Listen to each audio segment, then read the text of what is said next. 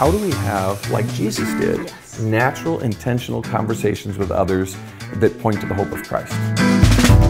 Jesus never starts the conversation the same way. There's no formula, there's no trick that he's using. So what are some practical ways that we can be hospitable and be like Jesus and inviting people to come and see? I think it's a spirit of inviting people into our lives, into this journey, not just into one conversation. One of the trademarks of Jesus' conversational style is that he always starts with where people are at. There are a lot of people who believe Christianity is a religion from God, when in reality it's a relationship with God. Jesus doesn't immediately go to her sin, but he does address it.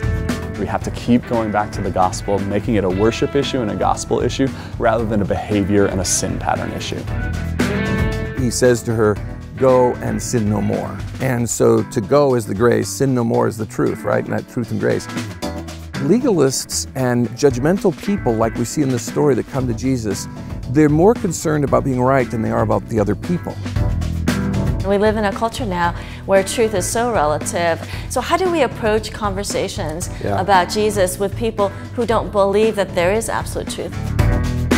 We sometimes end up in situations in life where we're with someone we wouldn't have chosen to be with them and have a conversation, but that's where we are. We sometimes try to argue people to an intellectual faith, which isn't faith. Faith has an intellectual component, but there's a place at which it no longer works and you have to step out and trust. So how do we have conversations with people in our lives that may know something about Jesus but have doubts, aren't kind of at the place where they would declare, my Lord?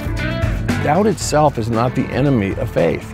There is a certain element of doubt in all faith. We ought to be open and ready to just talk naturally and intentionally about our faith.